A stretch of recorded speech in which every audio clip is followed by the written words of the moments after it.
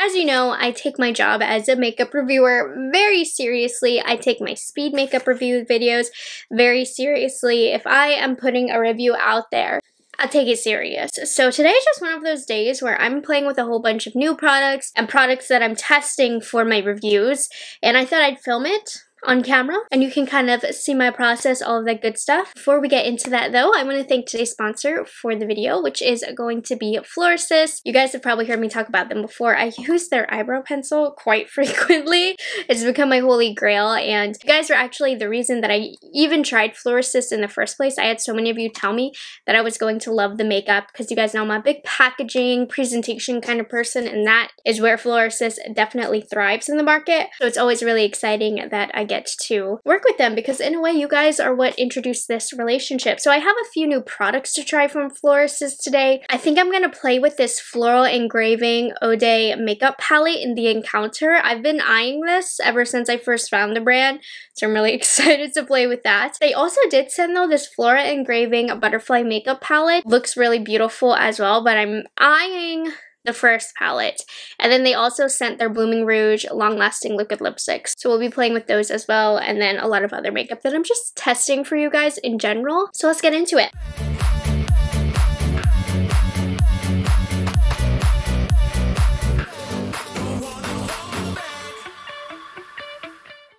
Starting off with some skin prep here, I have been testing the Rephr Hydration Cream. Actually, let me zoom us in close. A true look at what we are working with. So this is what the moisturizer is going to come in. I think I've used it in a couple videos by now, but you know how skincare, I have to test it for a long time, and I've really been enjoying this moisturizer.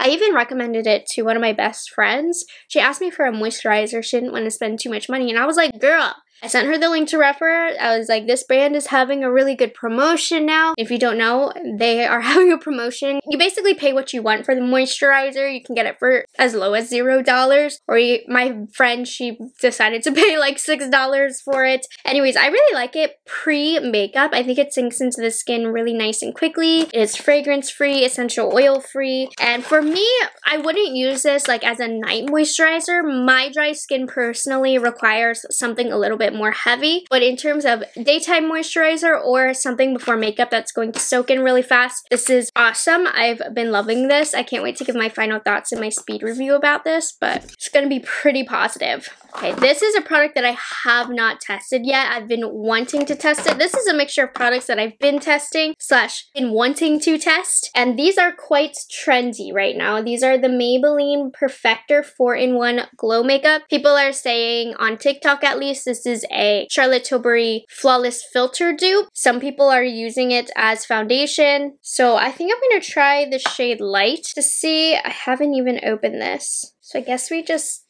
turn it, what the heck, until product comes out. Normally for a product like this though, you can just rip the sponge off, which you can with this. So if you don't like the sponge aspect, totally do that. Man, it's gonna be a while before we get some product out apparently.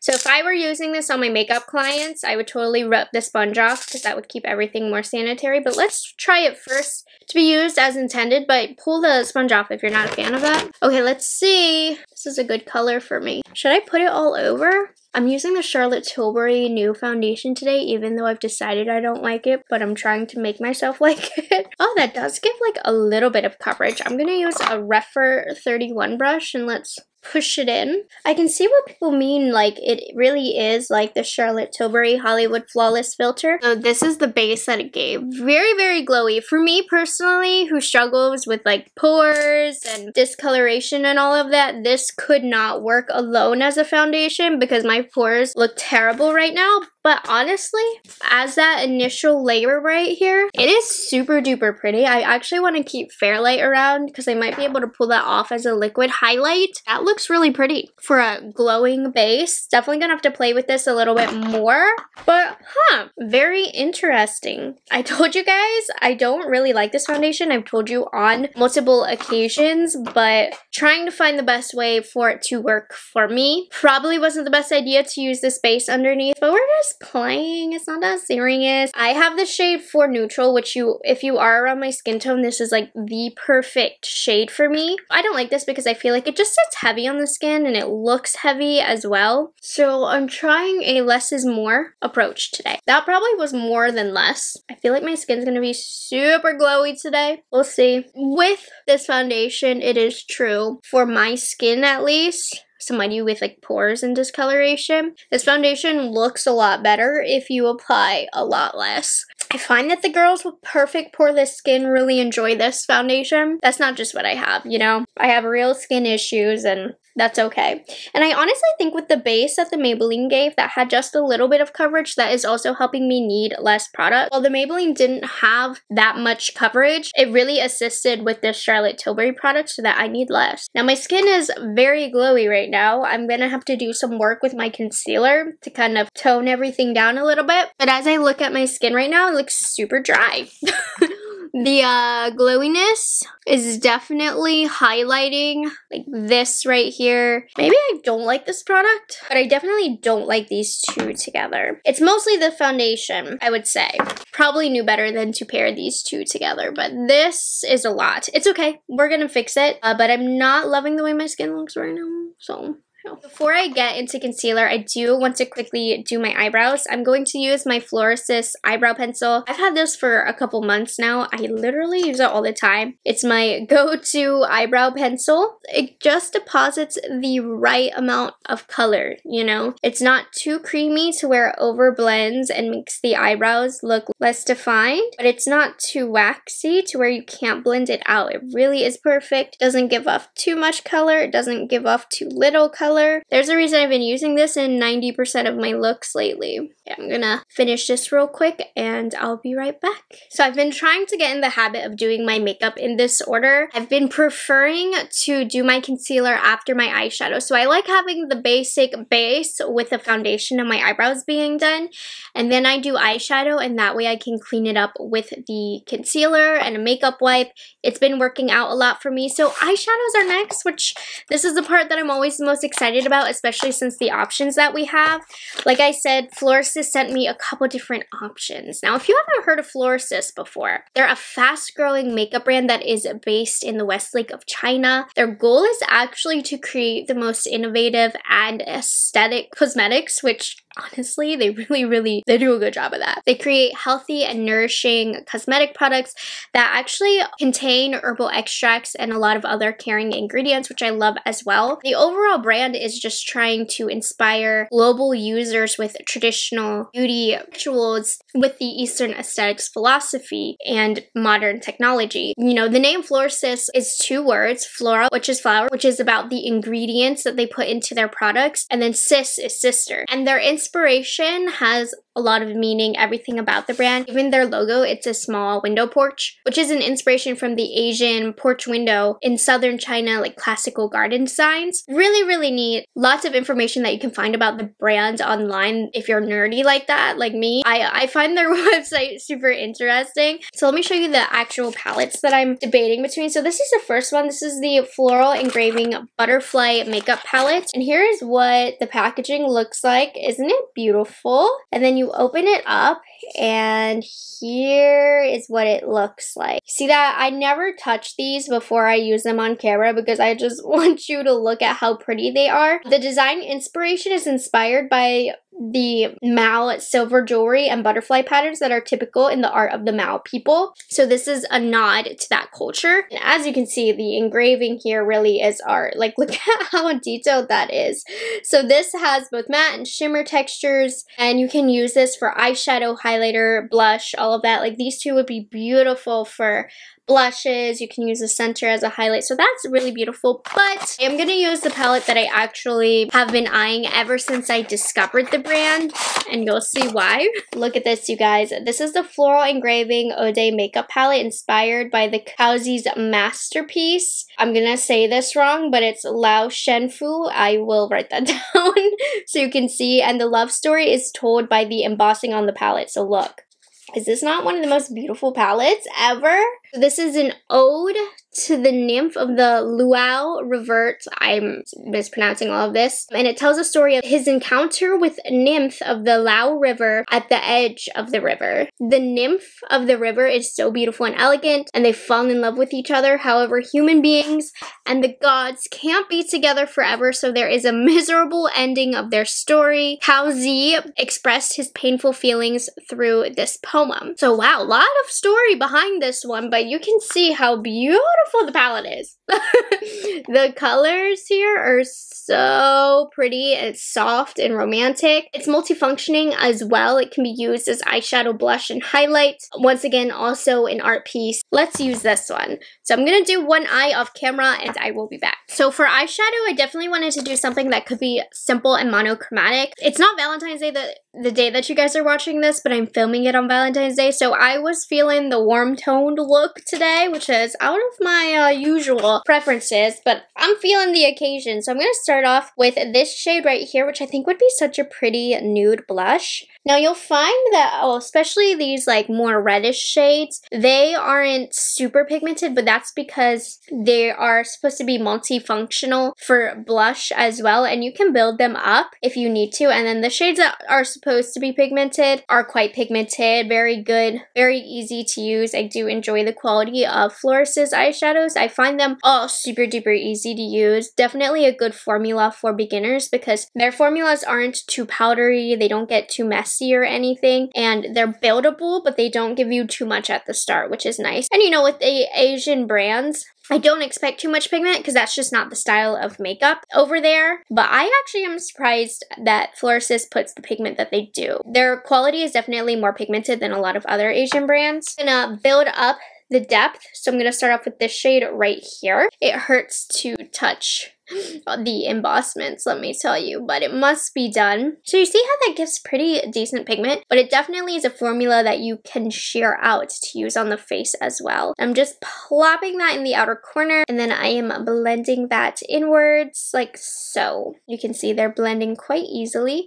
I know it looks messy over here. That is why we do our concealer last. And then I'm really excited about this like raspberry deep shade. I'm going to go ahead and use this in the outer corner. This actually almost makes the look more Valentine's-y because it is more raspberry. So this is what I was like, yes, I need this for Valentine's Day. I'm really excited about this. And I didn't do this on the other eye, but I want to use this dark brown right here. Just going to use it in the outer corner, and you see how that added just a little pop of depth. I'm glad I decided to do that. I wanted more depth. So my eye was drawn to one shade in this palette that I definitely had to use, and it's this shade right here. It's a pink with a strong gold shift. I want you to see it on my finger. Now the pink doesn't show through that much. It actually is more of a gold shade when you spread it out on the lid, but let me show you how pretty is that. So this actually gives a lot of shimmer to the eyelid if you like shimmer, and I feel like this would layer very pretty if you put the red over the eyelid as well. That would be stunning, but I just wanted to show you how it looked on its own. Very gorgeous. And I'm going to blend out my outer corners. Isn't this going to be so pretty for Valentine's Day, even though Valentine's Day is over? I'm taking a pencil brush and I'm using this golden shade right here to highlight. That's going right here. And that's pretty. That just like lifted the eye up. For concealer, I'm going to be using the KVD Good Apple Concealer. I think I don't like this. I've been using it all week and it just is not as good as I was hoping for it to be. I just find that it really does sink into the fine lines of my under eyes and ages me. So yeah, I'm not as into it. I'm still testing it out with like different foundations, different powders, just to optimize the wear with it. But yeah, I wouldn't really recommend this concealer. There's a lot more concealers that I'd recommend. I'm pretty picky when it comes to concealers, so this one to me is not as good as the foundation itself, but I do like the coverage on it. I will give it that. It's like a medium to full, not quite full, but definitely more medium full. So I like the way when it looks upon initial application, but I don't love the way that it wears on my my under eyes. I'm going to put it right here because remember how I didn't like how my base was looking? A lot of my texture and pores were really shining through, so I wanted to put something that's going to tone that down over top, so this is going to help. See, now my skin looks a lot smoother. So that's a little tip for you. If this area ever just looks really textured or porous, get a good concealer, something a little bit more matte that will help kind of minimize the texture showing there. To set, I've been testing the ColourPop Pretty Fresh face powder. I'm using the shade Light 7 today. I like this powder. I don't love it. Again, I've also been working on using this in different ways as well, with different foundations, different concealers, and I like this. I don't love it though, but I feel like it does do a good job of kind of mattifying the face and smoothing out the pores and texture. Like, it just did wonders for my T-zone where I applied it. I don't like it on its own, I've decided. I definitely like it more so as a setting powder when I feel I want a little extra coverage. Sometimes it can look dry if you over apply it, but overall I do think it gives quite a smoothing finish. I like, you know, my Charlotte Tilbury Airbrush powder better than this, but for the money, it really is not a bad product. So we're gonna pop back over into my Florist palette, and I'm gonna get this raspberry shade on the tip of a brush, and I'm gonna blend this all along the lower lash line just to finish up the look. And you see how that just makes everything come together. This is also going to help with my under eyes not looking so crepey. So if you find with concealers that they're drying and they just make your under eyes not look good, blow out your lower lash line. That eyeshadow will cover that. You can see on its own, since I don't have any other color, that it is more of a raspberry shade. So to deepen it up, I'm going into the shade next to that, and I'm focusing this on the outer corner. The sun just came in, so I turned down the lights a little bit. And then I'm finishing off with the brown. I'm just popping it right in the outer corner of my lower lash line, just to bring a little bit more definition. Very pretty, simple makeup look. I have a new product to try that I'm pretty excited about. I didn't have a new bronzer or a bronzer that I've been testing, but I did find this. This is the Flower Beauty Heatwave Bronzing Essence. I suppose I probably should have tried this before I put down my foundation. I've never used this before, so I don't know, let's see. I'm going to use my Morphe M536. I've been using this a lot for like cream products. I'm gonna pour some of this on the back of my hand. Oh, this is a lot thicker than I envisioned it. I feel like this might need to be mixed. So let me shake this. Let me see if the consistency changes or anything. Okay, yeah. One side is watery, the other side looks like, you know. I don't even know that I'm using this in the right way. This is just the only kind of new bronzy product that I had for today's video. So we'll just do that. And I'm going to put my Morphe brush in the back of my hand and I've spread it out along the brush. Let's see. So this is super duper warm. I actually don't think I'm going to love that for today. I do have like powder and stuff down, so it might not love this.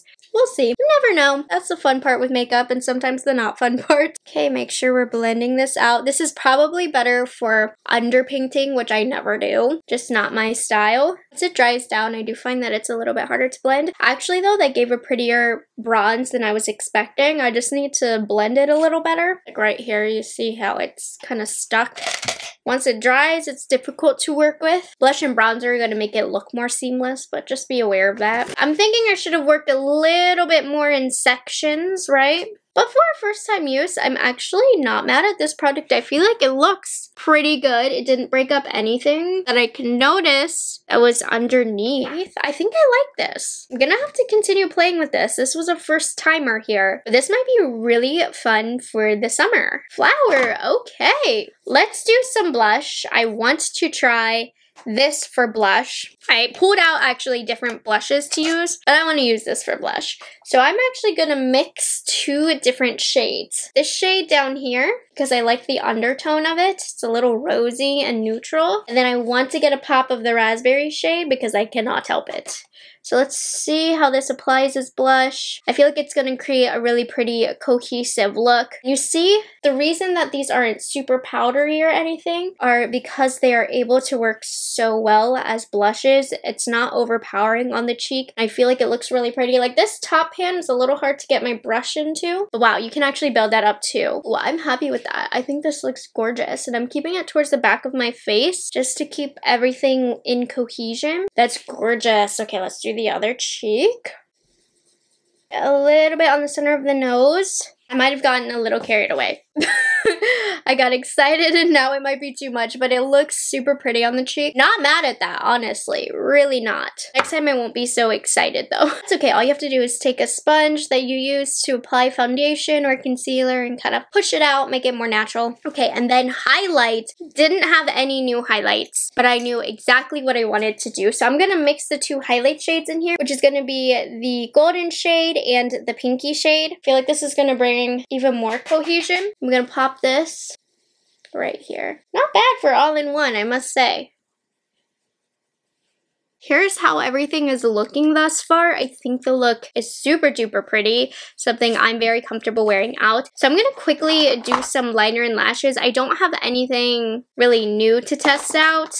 I'm going to be testing the Hard Candy and Marilyn Monroe eyeliner that I tested recently. But the rest, like mascara and false lashes, I'm just going to pop something on. So I'll be right back. Okay, lash glue is drying. But here's what we're looking like. I did a pretty everyday look for me. I have lashes in a box number 28, which is similar to Ardell Wispies. This is like everyday makeup for me. I love it. So let's move on to lips. e.l.f. came out with lip liners semi-recently. These are the Love Triangle lip filler lines, and I've been trying to use these more. They're not my favorite pencil, but I think they're good for the price. This is the shade Soft Pink, and this is just a good color to lay down as a base before whatever you use as a lip color. And I've been enjoying going right over my Cupid's bow because I feel like when I fill that in, it makes my lip look so much fuller. So these are catching me as a good affordable lip liner, but honestly, if you're looking for the best affordable lip liner, I think NYX is still the best way to go. I'm happy that e.l.f. has a lip liner now, but it's not the best, you know?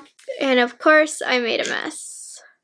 Lip color, I have a new formula from Florist that I've actually never tried from them before. These are their Bloom Rouge Long Lasting Liquid Lipstick. I did not prep my lips, so it should be interesting. Let me show you the packaging that they come in. So cute. As per usual, I expected. This is the packaging.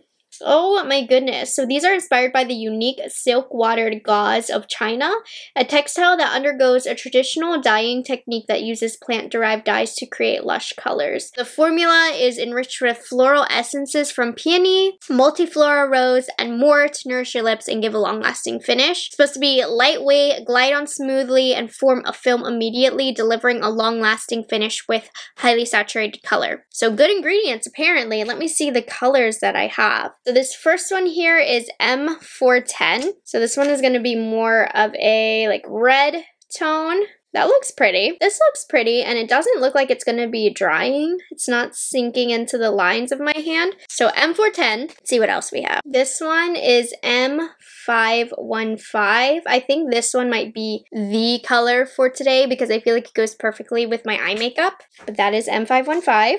And then the last color that I have is M512. This one is a little bit warmer. This one is going to be a beautiful fall color, right?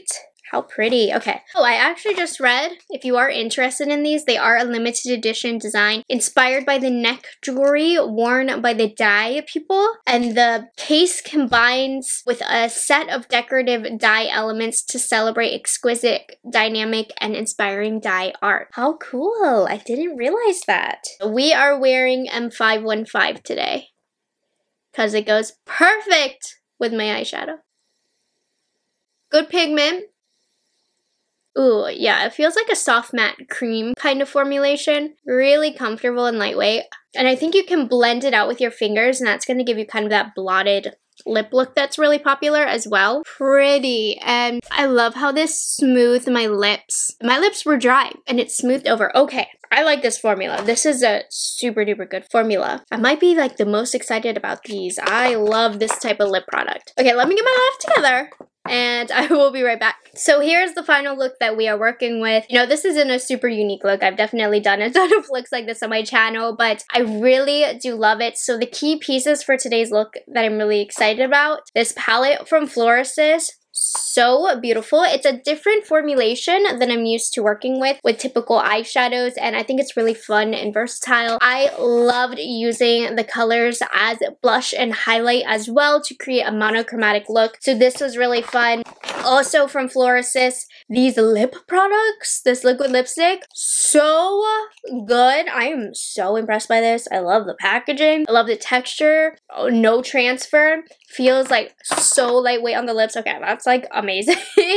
I'm excited to play with this Flower Heat Wave bronzing essence. I definitely think I need to play with it some more. It does dry down like to a powder finish. Can be hard to blend, but it has potential. So this is a newbie that I'm excited about, as well as this Maybelline Instant Age Rewind Perfector. Definitely need to play with this. Not sure if I love it yet, but I think I like it. I think those were like the newest, most exciting products that I played with today. So thank you so much for hanging out with me, testing new makeup, letting me just do my thing. And again, a huge thank you to Florasis for sponsoring today's video. I will have the link down below in the description box to check everything out from Florasis. Some of the most beautiful makeup you will ever see, I promise you. With that being said, thank you so much for being subscribed to my channel and liking this video. And I will catch you guys in the next one. Have a good one.